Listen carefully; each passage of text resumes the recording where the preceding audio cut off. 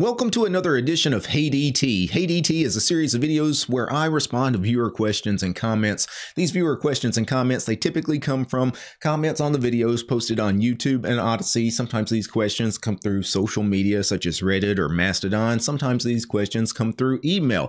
The very first question I want to respond to is, Hey DT, what kind of virtualization do you use? Well, I use Virt Manager. I've used a few different things in the past. When I first started my YouTube channel, I mainly stuck with Oracle's VirtualBox. And VirtualBox is a really nice virtual machine program because VirtualBox is cross-platform in that it is available on Windows, Mac, and Linux. It's available on all three operating systems. And as somebody that was primarily concerned with trying to get folks from Windows over to Linux, it kind of made sense to use virtualization software that was available on both Windows and Linux. But several years ago, I switched over to using Virt Manager. Now, if you don't know what Virt Manager is, it's a graphical front end to KVM. KVM is Linux's kernel virtual machine. So Linux has the ability to have virtual machines, obviously. And when you use something like KVM or Virt Manager as a front end to KVM, these virtual machines, unlike VirtualBox, these KVM virtual machines can access your system's hardware. It can actually use your CPU, for example, right? You just get much better performance, you get much better efficiency by using KVM rather than VirtualBox if you're already on a Linux machine. Moving on to the next question, Hey DT, what is your favorite Linux command? So I've been doing this series of video man pages where I take a specific shell utility, a shell command, and I make a short little video, a video man page about all these various commands. I've done like 24 of these already, and people want to know, what is my favorite Linux command? I've had this question come up a couple of times. My favorite Linux command, I guess, if I'm being completely honest, as far as something that I run all the time, it wouldn't be like a shell command. My favorite command would be emacs. I'm launching emacs because that's what I spend most of my time in as far as a text editor and a terminal and even a file manager these days. I'm very invested in org mode when I do any kind of writing. So I guess technically speaking, emacs is my favorite command, although that's a cop-out because Emacs is a GUI program. You probably wanted shell programs, right? You wanted, something like a shell utility. I guess my favorite shell utility would be awk. I love the awk programming language and the awk command. It's just very powerful. I guess that's a bit of a cop-out too, because awk is not necessarily a command. It is an actual programming language. A better example of a command I don't think most people know about, or it's lesser known, is I do love pandoc. Pandoc is a shell command that can convert document formats, one document format into another document format. For example, it can convert my ODT documents into PDF or HTML, or it can convert my org mode document into Markdown or whatever it happens to be. It can convert all of these various document formats into other document formats, and it's a fantastic tool. Moving on to the next question. Hey DT, could you maybe make a guide on creating a custom Doom Emacs literate config in org mode with essential stuff everyone should have in your opinion, or make an addition to the Emacs Alpaca series with stuff to speed it up like lazy load, etc.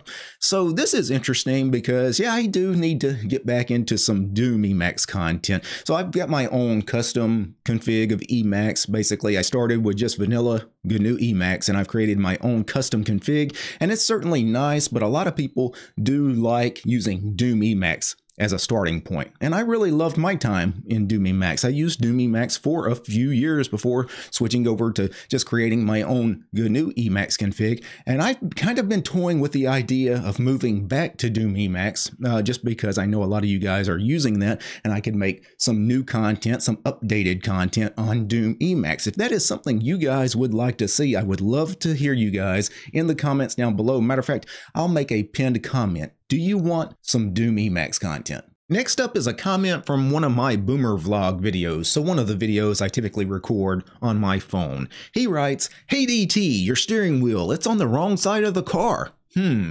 So, when I read this comment, I actually had to go back to the video to see if he was right, because obviously when you record videos on your phone, it records it mirrored, meaning the image is reversed. Like if I was recording this on my phone, the words on my shirt would be backwards. In this case, I'm sitting in my car here in the US, the steering wheel's on the left side of the car. It would be on the right side if I recorded on my phone. But typically, I always remember, anytime I record a video on my phone, I always flip the image so it actually looks like a normal image. And I did do that in the case of this video. So when he says my steering wheel's on the wrong side of the car, I think it's because he lives in one of these weird countries where their steering wheel, for whatever reason, is on the right side of the car. I don't understand it. Here in the US, we like to drive on the right side of the street. In some countries, they drive on the left side of the street. It doesn't make any sense. Matter of fact, we need like a UN resolution. We just need to have this thing settled globally, right?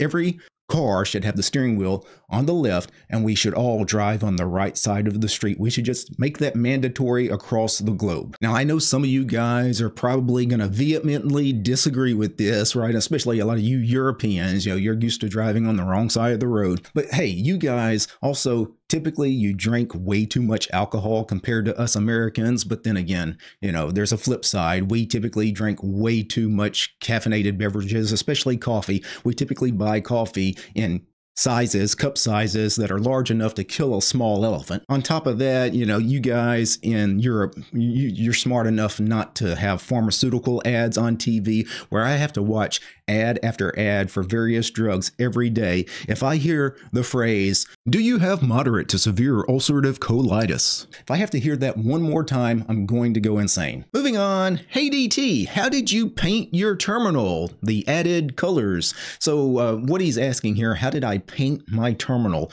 There's a couple of different things he could be talking about. In this case, because I think this comment came from one of the video man page videos that I've been doing, he's asking about my shell prompt. My shell prompt has some colorful text, different color text in the bash prompt or the fish prompt, whatever shell I happen to be using in that particular video. And that prompt is called Starship. There is a package called Starship. It's in most Linux distributions repos. You add that package, you add a line to your bash RC file, and boom, you have the same Starship prompt that I have in my videos. He also could have been asking about my shell color scripts, which is the random ASCII art that comes up every time I open a new terminal. He also could have been asking about the EZA command. EZA is a LS replacement. It's basically a more colorful version of the LS command. Moving on, this is a comment from one of the video man pages that I've been doing. This one was the video I did on the SEQ command, the sequence command. He writes, "Hey DT, the shuf command does not need sequence or head commands to do what you show at some timestamp in this video." Well, I know that, right? Of course I know that, right? And a lot of times when I'm doing these videos, I'm trying to show specific commands. And in this case, this video was about the sequence command. I know I could use shuf to do what I did with the sequence command in conjunction with head and shuf. But again, that video was specifically about the sequence command. I knew people were going to make your comment. Part of the things I do, a lot of times I do try to game the YouTube algorithm by tricking you guys into making comments, because I knew people were going to be like, "Hey, the shuf command does exactly what you did with this command here." Well, guess what? I've already recorded a video about the shuf command, and in that video, I'm actually going to show the command you wanted me to show in the sequence video, so stay tuned for that. Actually, by the time this episode of Hey DT drops, that video about shuf will probably already be out. Next up, Hey DT, can you please turn the Hey DT series into a podcast with RSS feeds so that I can listen to it from a podcast client? So I've had a couple of people ask me about this, not just about Hey DT, but about a lot of my videos, the ones that aren't tutorials where you actually have to watch the screen, the ones that are just talking head videos like the Hey DT series. Hey, could I turn those into audio podcasts and upload those somewhere where you guys that want to listen while you're on the treadmill at the gym or whatever it is, driving in the car, you can listen to those audio podcasts. I don't mind doing that. It would require a little bit of work on my part, but if there's enough people that actually want to see Hey DT become an audio podcast, I don't mind doing that. Let me know in the comments down below if that's something you're interested in.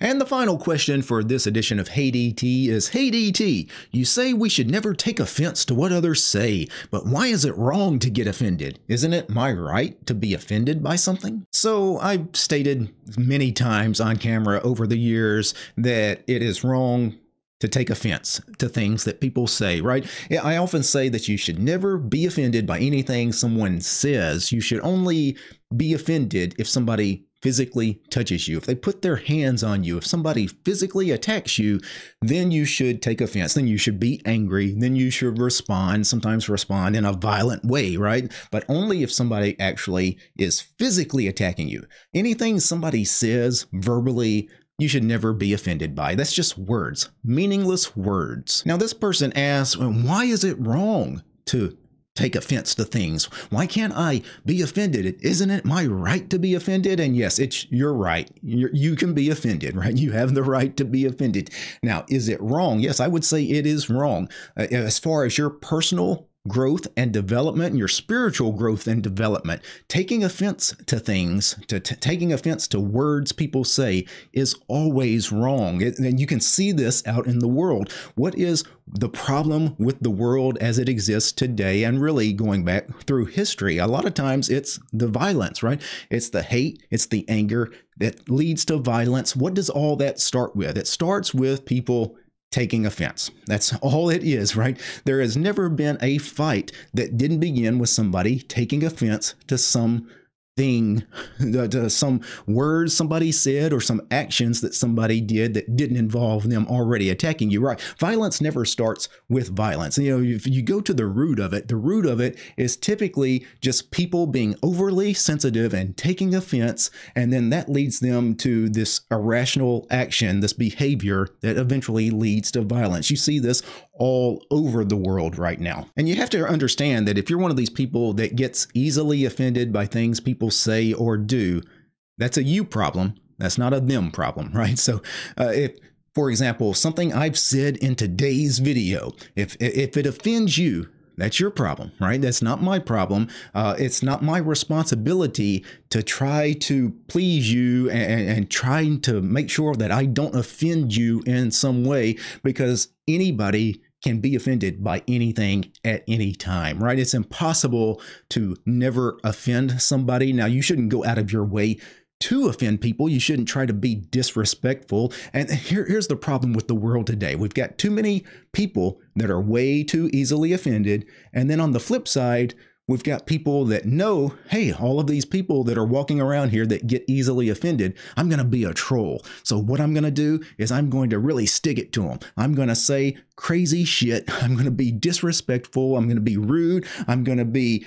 just really demeaning. And I'm going to trigger all of these easily offended people. And basically, you guys are getting trolled half the time, the ones that are being easily offended, because the people that are offending you are actually trying to offend you. And then you're playing into their hands. And you shouldn't, because those people that are purposely trying to offend you, those guys are assholes, right? We know they're assholes. Ignore them, right? But you're falling into the trap. So those of you that are very easily offended, you know, I do think you are flawed people, and you need to work on that. And I'm dead serious. I'm not trying to insult you. This is a flaw. It's a character flaw. You need to work on it. I also think that those assholes, those trolls that are out there purposely trying to trigger people that have this easily offended affliction, right? I think those trolls are equally as flawed. Actually, I think they're more flawed, because I think those people are despicable, because they know what they're doing. They know that you, the person that's easily offended, you have a problem that you need to work out, and they're not trying to help you with your problem. They're trying to basically make the problem worse, right? They're trying to trigger you. They're actually trying to reinforce your bad behavior. They're actually trying to harm you. And for people that are out there trying to actively harm other people, I just think they're despicable and disgusting people. I want nothing to do with them. You see this everywhere in life these days, though. And unfortunately, bringing this back to Linux and free and open source software, in the Linux and the free and open source software community, we've got a lot of both sides. We've got a lot of people